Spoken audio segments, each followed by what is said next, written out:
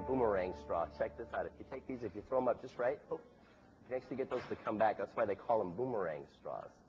This one's actually loaded. Look. Oh, shoot, that's a big one. I think it likes you.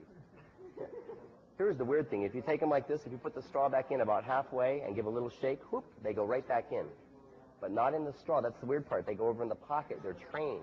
Did you see that leaf in there? No. Yeah. Actually, it's called a go-before. Have you ever seen a go-before before? No? Check this out. Wherever you take them from, they go to wherever they were before. That's why they call them go-befores. They're kind of fast, too. It's like as soon as you put them in, they hop back over. They don't call them hop back overs, though. They call them go-befores. Let me get one for you. Not this one. Here's the weird part. If you get them on the belly button, check this out. This cracks them up. Yeah. Got to get them right on the belly button. Look at that.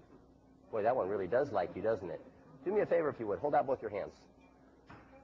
Wow, have you done this before? That's perfect. All right, we'll put one go-before in each hand. Oh, don't stand them on their head. They hate that. It makes them dizzy. Are you watching close? I didn't wake you, did I? No. Okay, good. Tell you what, I'll hang on to the dizzy one for protective custody. Are you right-handed or left-handed? A righty. Hang on to yours tight. Don't let go. Keep your eye on mine. Watch close. Did you feel it? No.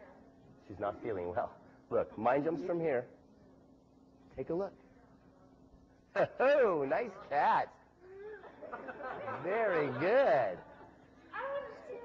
Well, here, let's do the big finish. Will you help me out? Point to one. Okay, this one goes away. The one that you left out, do me a favor. Just push the button on that one. That swells them up. That's the big finish. Give her a hand on that, huh? Nice job.